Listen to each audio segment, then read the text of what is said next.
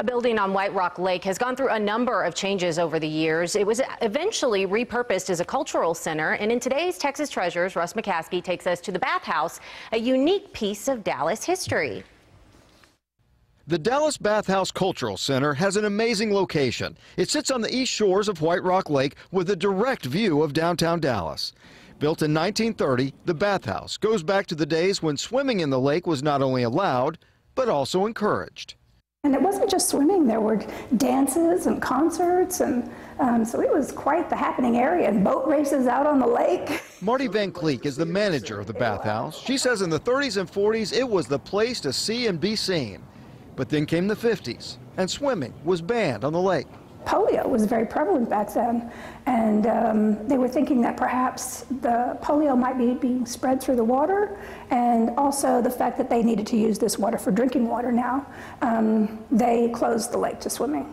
With that, the Bathhouse was shuttered. For 25 years, this Art Deco building sat vacant. Then activists got the city of Dallas to save it, and in 1981, the Bathhouse reopened as a neighborhood cultural center.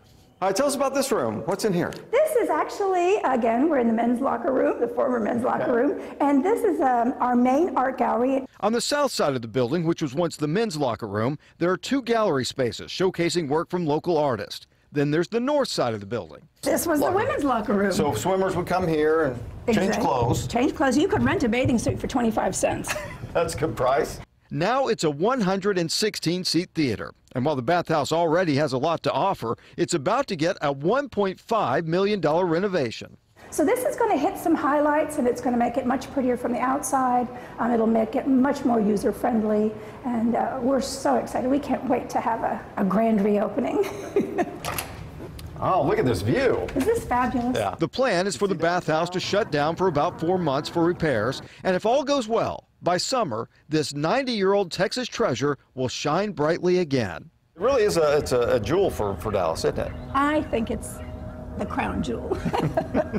Russ McCaskey, CBS 11 News. And the city has to sign off on the final approval. That should happen a little bit later this month, so we will see. Yeah, want to bring in our chief meteorologist, Scott Padgett, talk a little bit about